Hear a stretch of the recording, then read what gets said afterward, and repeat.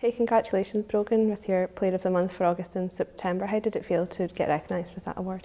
Yeah, I was really pleased to be nominated because August and September were my first 2 months back playing since I took a bad ankle injury in the last game of the season last year, so I think it was 10 months in total I was out for, so I was really pleased to be nominated for that. It was really difficult because at the time I didn't expect to be out for that long, and I thought maybe it came at a good time of the season. It was the last game and my aim was to be back for the start of the next season, but it was an unrealistic aim, but I came back in August and September and here I am still playing.